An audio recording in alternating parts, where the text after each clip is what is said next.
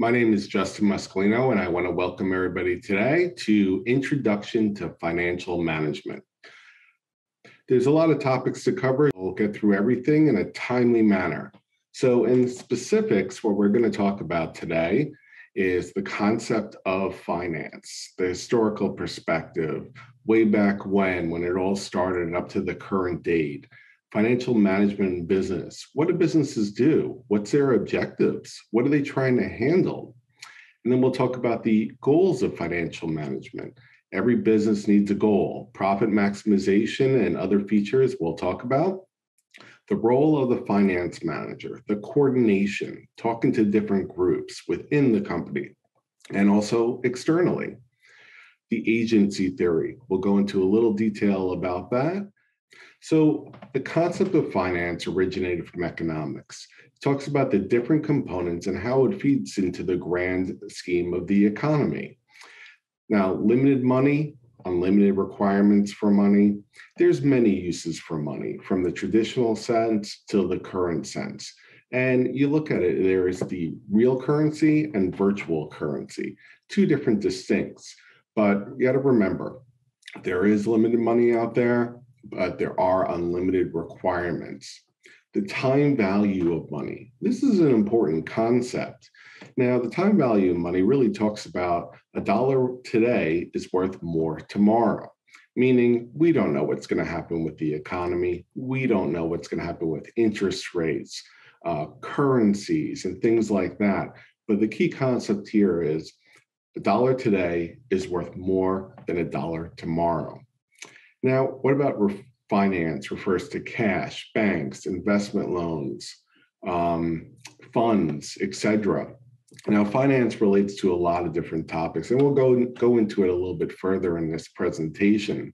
But when you think about finance, you probably think about the economy, the stock market, but how does everything feed into the economy and the stock market? It's important to understand what businesses do to raise their profile investment-wise and how they capitalize on it. But the ultimate goal is profit maximization.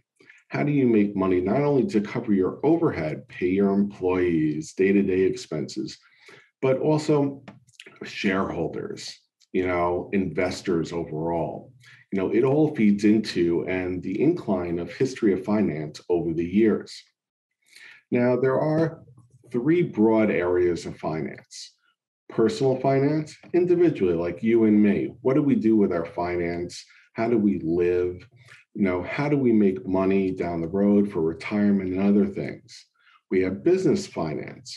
Now, same thing what I mentioned before, business finance. How do businesses arrange their financial aspects so they can operate? How do they make money for investors and so on? And then you have public finance. Now, public finance, a little bit different, but it's a combination of the two. What is it? How is it perceived from the public perspective? How are you making money out there? And so on. Now, financial management, the application of management principles to financial activities. How do you operate, right? From a management philosophy. What's the philosophies that you put in place? Because you think about it, you need to understand, you have to have a plan, a financial plan on how you're going to achieve certain directives. Now, financial management, it is an art and a science of managing money to meet predefined objectives. Think about yourself. Now, you want to save money for retirement. How are you going to do it? How are you going to manage your money to achieve those objectives? Very important.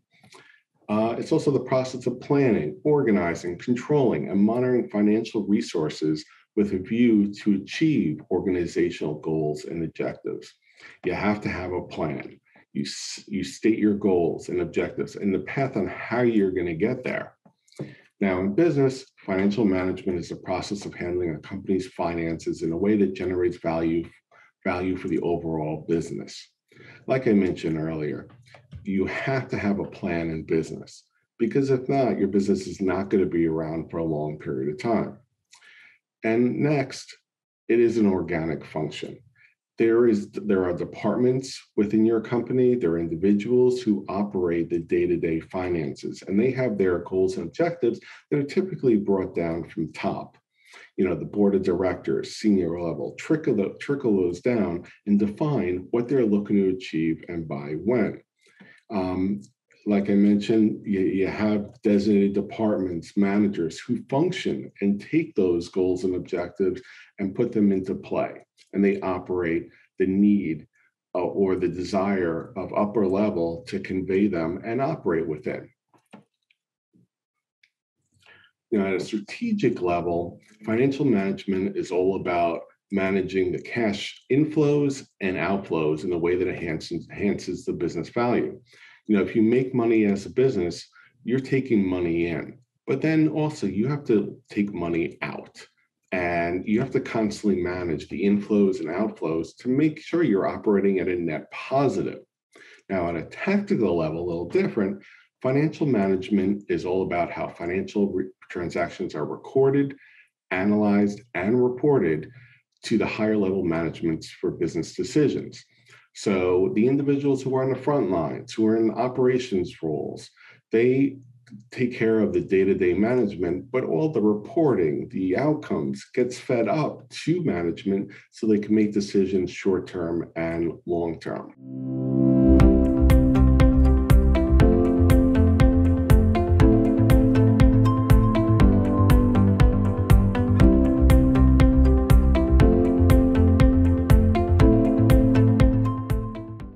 The goals of financial management, there are three. One, profit maximization, wealth maximization, and improving market share. On profit maximization, this is one of the traditional yet most important because you need to maximize profit. And as I mentioned earlier, the goals and objectives of your organization, either from a business sense or the organization, or on a personal sense. Excess of revenues over costs. Now, profit maximization. If you exceed your overhead and everything else that operates, you have profit. And that's what you have to maximize for the business day to day. Maximize units sold. What's your strategy? What's your marketing strategy to sell your products to the public? Are you selling it within a certain sector or the economy in a whole? Increasing price. There are predefined formulas how you set your price. And then you have to look at supply and demand. Now, if there's excess supply, your price will probably drop, and it goes the opposite as well. Cost minimization. Listen, you don't want to spend money that you don't have to. So when you do your annual plan and you look at all the costs that are kind of predictable, there are unpredictable costs too. You want to build your product, so to speak, for the least amount you can, but not sacrificing quality. And then you want to locate opportunities to invest, acquire, and expand your business. If there's an opportunity out there, you have to look into it. Now, there's an example on the screen. If you sell 5 electronic devices for $50,000 each, and the cost of purchase is $20,000, you will have revenues of 5 devices at $50,000 each, which equals $250,000, and cost of 5 devices at $20,000 each, that totals $100,000. Your profit will be the revenue and whatever cost is remaining. Arguments in favor of profit maximization. Your basic purpose of your business. What is the basic purpose? Because if you deviate from that, you're going to have a different model, which could sacrifice the profits that you expect to achieve. Profit is a meter for success. The more you make, the more successful you are. Profit is essential for survival. Only profit-making entity can think of tomorrow and beyond. If you're not making profits in your business, you're not going to be around for a long period of time. Even if you have business capital to invest in your business for a year, 2 years, or 3 years, that could be depleted by not maximizing your profit and other aspects as well. Now, this is totally accepted by society because in a business, your goal is to make money. That's the whole point of it. So achieving those directives, obviously you have to be socially conscious and take other matters into the equation, but it is profit and it's not a sin. Profit is not a sin at all. I mean, again, it's your goal as an organization to maximize profit any way possible. Now, loss-making business is a burden for society. It is. Because think of it, if you need governmental help, or more investor help, that's going to sacrifice money that could be used for other initiatives. So it's very important. The concept of profit is not clear. Gross profit, net profit. Well, gross profit and net profit, right? Gross profit is the total. Now, if you have a gross profit, yeah, you have to pay taxes and other things, which leads to your net profit. Duration, long run, short run. I spoke about this again a little earlier on. What are your goals and objectives? Because short term could be different than long run. Because if you're a new business, your short run profit, it might be small. It might just be able to get by till your strategy and business idea catches on with the public. Scale factor, synchronization between size of business and volume of profit. Now, the size of your business, you have to look at it. What's your total overhead as far as your employees running day to day and things like that? So you have to think about all those costs together. What's the volume of profit do I need to survive? It's a very important aspect to consider. We talked about profit maximization as far as controlling your costs. You do have to control your costs, and you need to look at it. Obviously, costs can increase and decrease based on supply and demand, and those are things that management has to be aware of and take into account. Time factor, important, just discussed. You have to plan short-term and long-term. You have to know that, again, we talked about time value of money. Money today is worth more tomorrow. But businesses have to look at today and tomorrow because they have a lot of responsibilities, again, for staff and other needs. Undue aggression towards profit maximization may lead to social evils, corruption, quality drop, misspellings, false promises, undue influence. Now, as a business, you have a lot of stress. There is. I mean, you want to achieve stardom. You want to be able to maximize profit any way you can. Well, let's just say your business is faltering, right? That you need to take a different angle to generating profit. And now we're looking more on the unethical portion. How are you going to do that, right? There's corruption. There's a lot of corruption that's rampant. You can look at the construction industry. You can look at others. Like, how do you bid those jobs, win them legitimately? Well, there's some bad actors out there that don't do it that way. And because of the stress of your business, it can lead to really poor outcomes. So you don't want to go down the negative path. You want to look at the positive path and see how you can achieve it and look for other ways to facilitate that profit maximization. And you need to ignore the risks associated with profit. There's always risks out there and they change every day. Look at the economy. Look at businesses that operate not just domestically, but internationally as well. They have to deal with risks on a day-to-day basis. And we're not just talking losing your customer base and supply profit goes down. We're talking about global aspect. Cybersecurity could be an impact. We're looking at legal compliance risks. We look at reputational risks. All of those have to be taken into account. Wealth maximization, most important objective of financial management. You have to look at the wealth component. You want to build that wealth over time.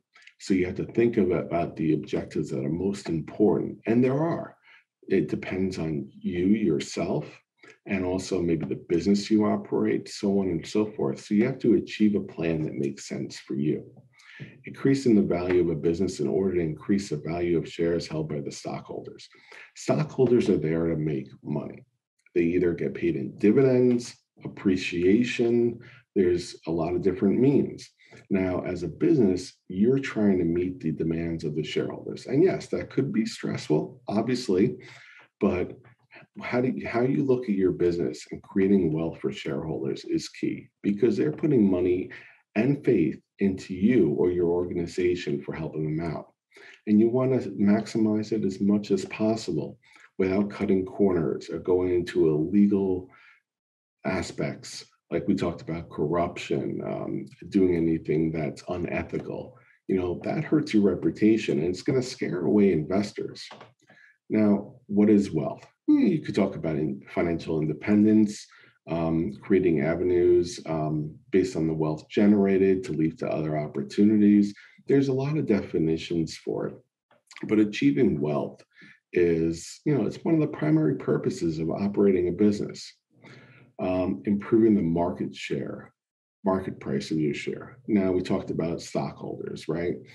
Now, stockholders are there to invest in your company.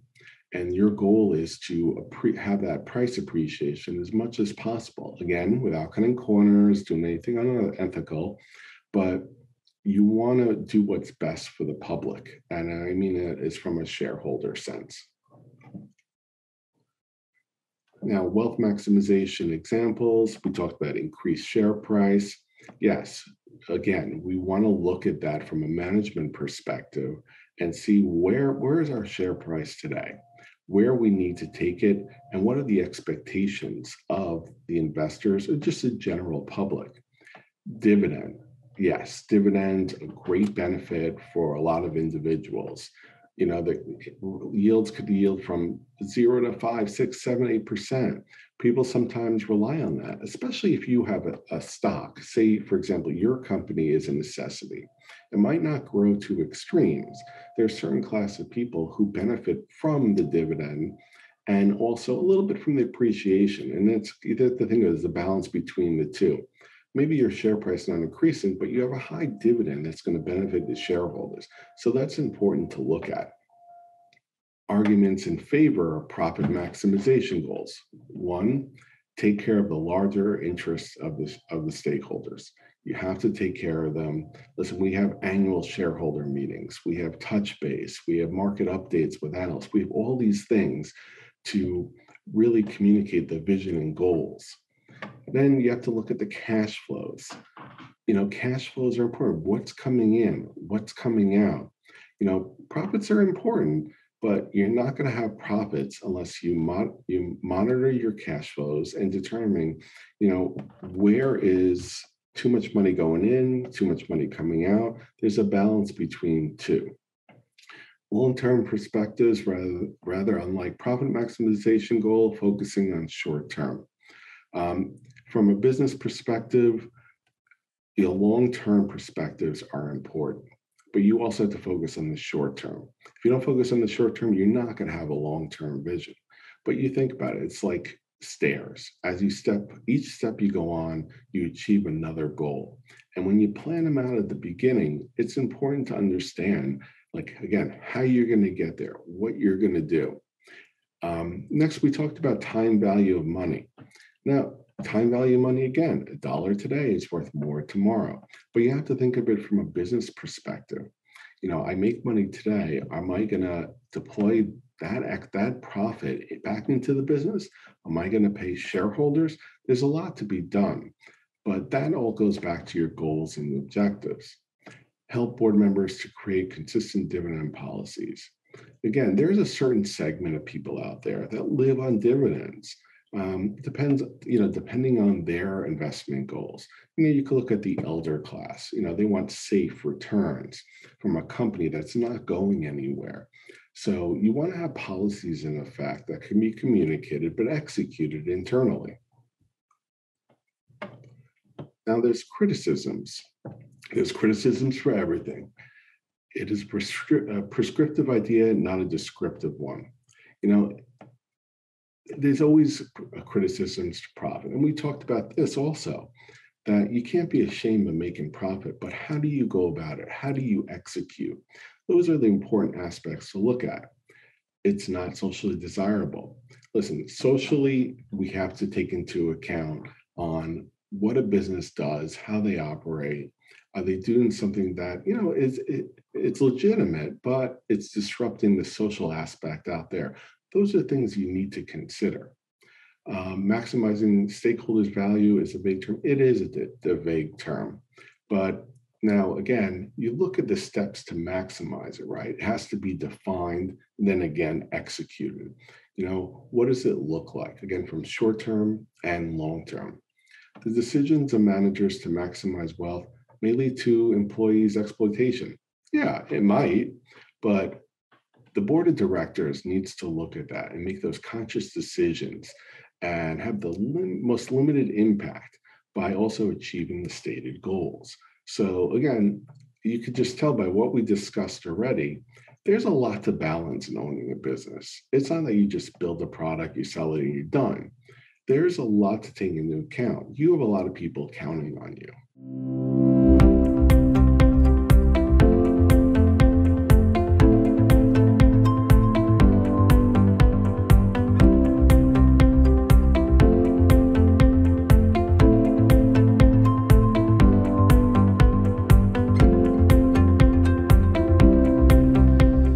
Improving market share. That's the goal. As a business, you want to expand. You want to get bigger and better. Now, what are the percentage of total sales in the industry? Now, how are you part of that? For example, do you have 20% of the market share? Hey, maybe you make widgets or you sell gas, right? What's your market share? How are you going to gain market share from your competitors? Very important aspect to grow. Used to give a general idea of the size of the company in relation to its market and its competitors. Now, your size of the company, theoretically, it should grow over time. You should get a bigger market share. And a lot of people measure success in that aspect, but they also measure success depending on your type of business. Like, for example, I talked about necessities, right? Now, your business might be slow, stable. But it's going to operate well, and it's going to provide shareholders what they wish. So, you have to look at the market share and see how you could take in more. But are you in a business where your market share is going to be slow and steady and increase over time? The market leader in industries is the company with the largest market share. It is. It's just like profit maximization. You're valued on what you do. And in this case, you're valued compared to your competitors. Are you one in the industry? Two, do you have over a 50.1% market share where you're taking over the industry and you're leading it? That's a big part. The calculation for market share is usually done for specific countries or regions. It is because one you have to think about, is your business domestic or global? If it's global, then you have to look at the countries that you operate around the world. And you might be a small business just starting out, or you could be a large business that's been going on for a period of time. But you have to look for those opportunities to increase market share, not just domestically, but globally. Investor can understand the market share of the company through various sources. Yes, you can search online. You can look at different aspects, company reportings, see where your company's at or a company and how it compares to the competitors. Increases and decreases in market share indicates the current position. Your market share is going to change. There could be new entries, new businesses that enter your particular sector. So you have to be on the lookout for that. Economies of scale. The goal is for example, if you're creating more and more products, the price for that product that's created, the cost should lower because you're creating more of those products. So essentially, for example, you buy nails, right, for your product, the more you buy in bulk, the less the cost should be per unit. So that helps a business operate and grow. Growth in market share grows revenues too. True. The bigger the market share, you're the industry leading company out there and you're making money. So that should increase as well. Growing market share reduces competitors and competition. Yeah, because it's a harder sector to enter. If you have a dominant market player For example, one that has 40, 50% of the total market share, how are you going to achieve producing a new product that's maybe state of the art, but the cost is less than the market leaders? That's an important aspect. And that's why it's hard for certain companies to break in certain industries. Companies can increase market share many different ways, and listed a bunch here. Reducing cost. Yes, if you reduce costs, your profits are going to go up. Increasing volume of sales. If your salespeople keep on increasing sales, yeah, your market share is definitely going to increase. Promotion. You have to look at the marketing aspect. Are you on TV? Are you all over the internet? Are you on social media? You want to get word of mouth out there to the public so they purchase your products. Improving efficiency. That's the goal. Finance departments within an organization look at that information all the time. They generate reporting. How can they improve efficiency? For example, like I use that nail analogy. Now, what if you build homes and you buy nails for that home? Is there a way to get it cheaper, but also effective? Those are things you need to look at. Introducing new products. During the course, your product might max out. So you have to look for opportunities to create new products or make your product bigger and better for the general public. Customization, standardization, it depends on what industry you're on. Like say, for example, you make cars, right? You can customize those cars, or you could have a standard car. It really depends.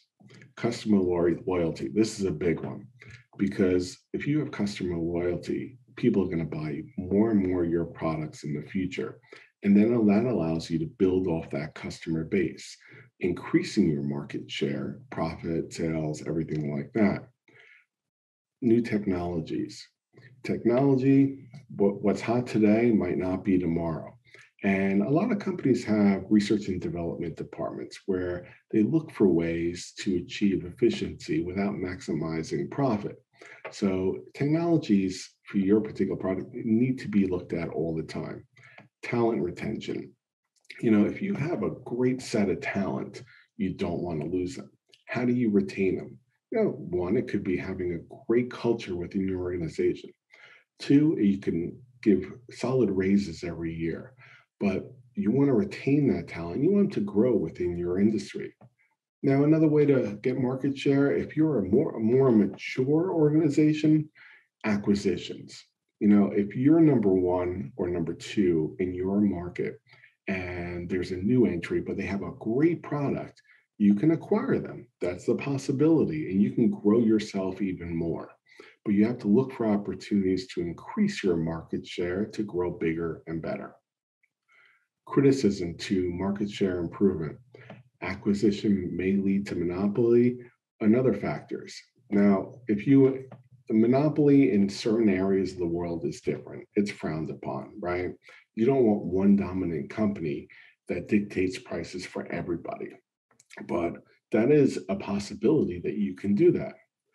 Less competitors may lead to less alternatives for consumers. Yes, because think about it. You have 5 competitors and there are 5 different products. That's all consumers have to choose from. Now, if that goes down, obviously consumers have less to choose from. And it could be a problem in the criticism. Higher prices. If we look at inflation and other economy-related aspects and terms, prices could rise. And that's going to have an impact on, one, it could have an impact on your prices. It could turn away customers because they don't want to purchase it any longer. If it's a necessity, it might not be as bad, but if it's something like a luxury and say the economy is not going well, that could put a really big hurt on your bottom line. Unethical practices. We talked about this earlier. That's an avenue you don't want to go in, because if you start doing unethical practices, it's going to lead to risk. Like if your reputation is pristine, now if you have an unethical practice, think about the reputation could get hit as an organization, and that could lead to a lot of different problems. And then your market share could decrease.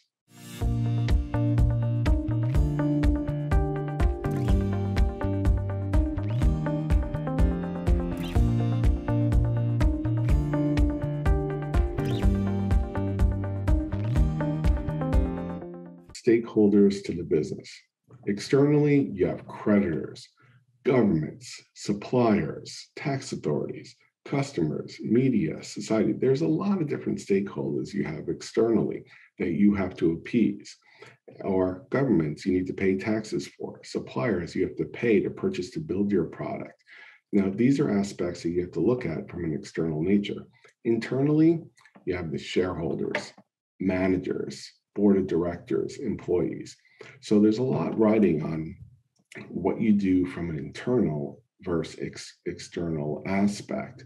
And you have to meet and accommodate each area of opportunity here. Scope of financial management. You have financing, investing, dividend. Financing. If you're a business, you might need to take a loan out. It's very possible. And you want to get the best terms in that loan that are possible. And you want to deal with a bank that's going to help you and understands your business for you to grow. So financing is big from a growth of company perspectives, but then you have to look at it from the other side. Say you sell automobiles. Are you going to allow your customers to finance? That also goes to your bottom line and your overall financial situation, short term, long term, and then you have to look at the financial projections of your company. Investing. How are you going to invest and what are you going to do with that money, essentially? Now, remember, you have to operate your day-to-day. Do you have a surplus that you can put into a fund that you can invest in for the longer term or use that money for different reasons? When you make profits, part of that could go to pay dividends, right? If you have people who are investing in your stock or shareholders, you have to pay them out. That's like excess profits. Do you always have to pay it out? No, but if you have a tradition of paying dividends for 10, 20 years and you stop paying it, that could take a big hit on your stock price. That's something you need to look at. The goal of companies is to increase the dividend payment as you go forward. It's like increasing your market share, right?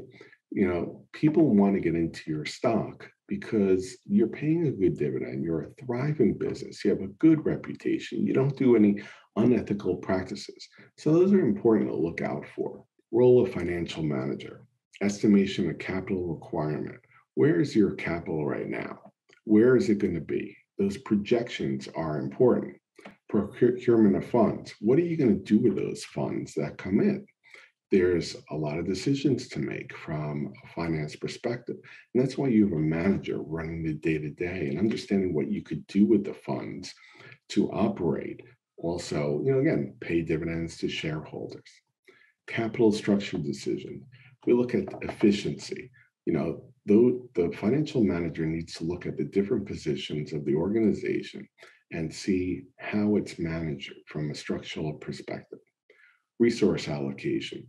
Now, you look at it, if you're making a lot of products, a lot of demand, you might need more employees. How are you going to allocate the resources to pay new staff? Or, again, retain talent and pay existing staff?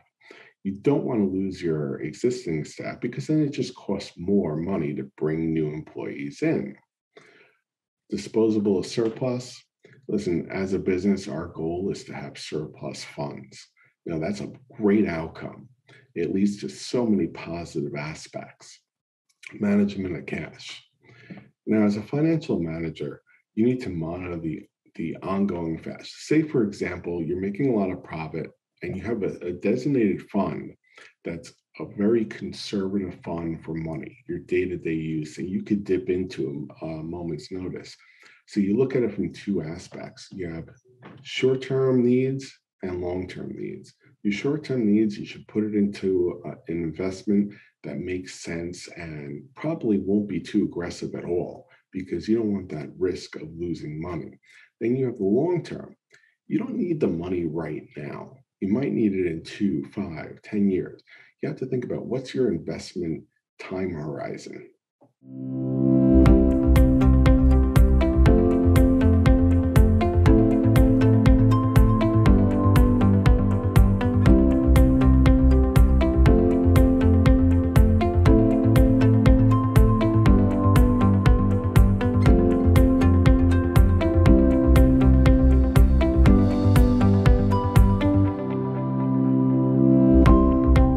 agency relationship. Now you have the principal agency relationship. Now, a fiduciary and consensual relationship is between two persons. Now, the duties and responsibilities, they do differ, right?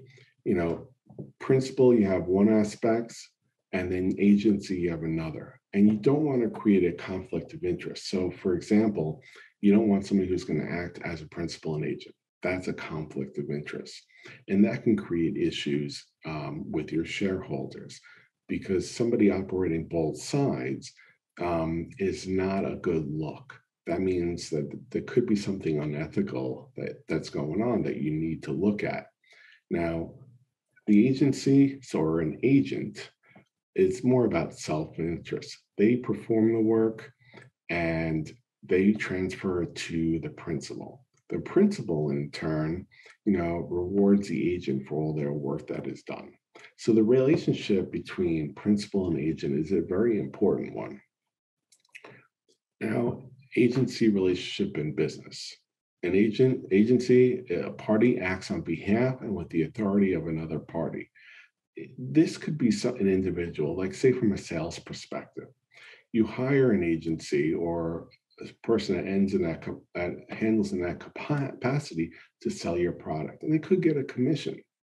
Now, the principal appoints or authorizes the agent. So the principal could go out there and look for an agent that makes sense for the business. And they can give them that commission we talked about in order to survive and make money. Because having individuals out there that are advocates for the business are important. Now, financial instruments. Financial instrument is an asset that can be traded in the market. Look at stocks, bonds. Now, we talked about stocks in detail, but stocks, you're a shareholder in an organization, for example, and say you want to buy it. You're going to go to the stock market, you're going to purchase it because you have your reasons for doing so. It fits within your financial objectives. And what if you want to sell it? You could sell it as well. So if you sell it on the market, you go out. Maybe you hire a stockbroker or somebody to transmit that. Bonds are a little bit different because you get interest payments. You can go in the market and sell it, of course, but it's a loan to the organization. And those loans do mature at a period of time. They could be short-term in nature or long-term in nature. And the legal aspect's important, because again, it goes to the reputational hit of an organization that you invest into. And it could be real or virtual. Now, I'm sure you heard of virtual assets these days, cryptocurrencies, and other new investment themes or trends. Now, depending on the individual, you might want the old traditional stock market, something, a look and feel that's different. Or if you're up on the technology of the virtual world, you see an opportunity to invest, you could look at that as well. Cryptocurrencies are new and growing, and it could be the future of our economy at some date and time.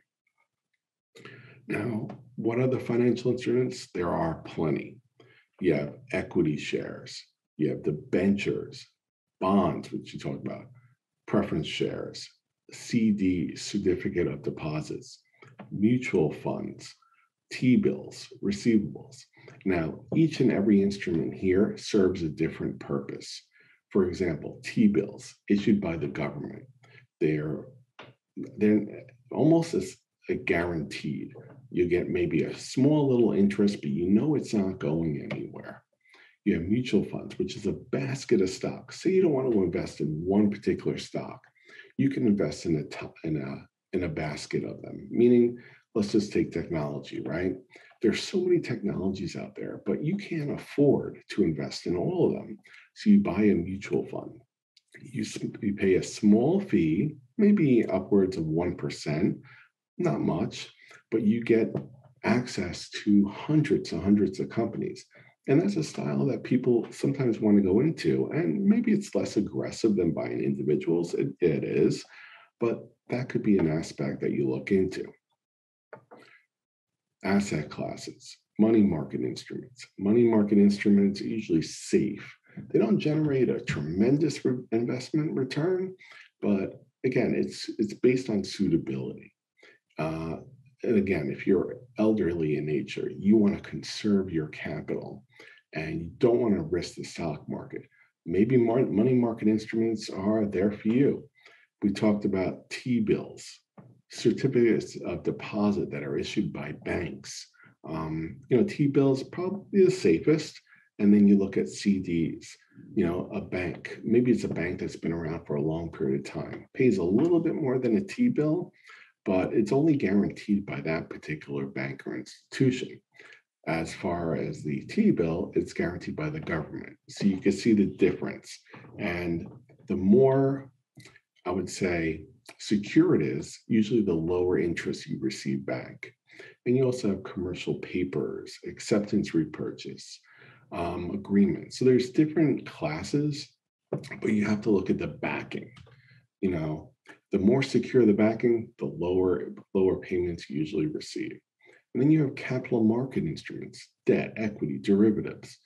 Debt, loans, again, it's loaning money to an organization. They use that money to fund expansion or any other means they need. And you get hopefully a really good rate of return or an interest rate. Equity, again, you're a shareholder in an organization and you get paid on the stock appreciation, but you could also receive dividends as well. Now, typically, a company that pays more dividends and the share price is so-so, it's more of an income stream, right? An income equity. Derivatives, very aggressive. You're betting on the outcome on a particular company, sector in the future. Now, sometimes when you purchase a derivative, your return is not guaranteed, meaning you could risk and lose it all. So again, it really depends on the type of individual you are and what you're looking for. Financial markets, a market in which people trade financial securities. You always have buyers, you always have sellers. Well, not always, but you do. Now, where are you going to go to do this? You're going to go to a market. You're going to go to the stock market to trade. Now, the instruments traded, again, they may be shares, debentures, T-bills, commodities, derivatives. Mutual funds, if you want to sell a mutual fund, you typically go to the company that created the mutual fund. But for other type investments like T-bills, commodities, derivative, you go to the open market. And it's a platform and enables interaction between buyers and sellers of the financial instruments. Either you might be able to go directly or you have somebody who goes on your behalf. And typically, if you go to somebody who does it on your behalf, you pay them a commission for the work that they do. The classification of financial markets, there are a lot of them. There's the debt market. It's one of the biggest ones. I believe the money market is the biggest. You have the equity market, the primary market. Now, the primary market is where new companies come aboard, and they're only new for a period of time. So once they go through the primary market, they're visible to the public. After a period of time, they go to the secondary market and conduct their trading. So they're a little bit more established. And that primary market feel only lasts maybe 90 days, a couple of months. It's a very short period of time. And not everybody can invest in that company at that period of time. And they can until it goes on the secondary market.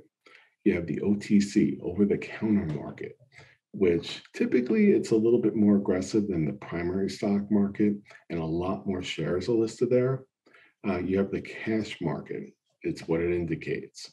Commodities market. You're looking at the commodities, things that you use every day, oil, gas, things like that. Intermediaries. We touched about this a little while ago. It's a market which people trade financial securities. The instruments, again, debentures, T-bills, commodities, derivatives, and it provides a platform for interaction between the buyer and seller.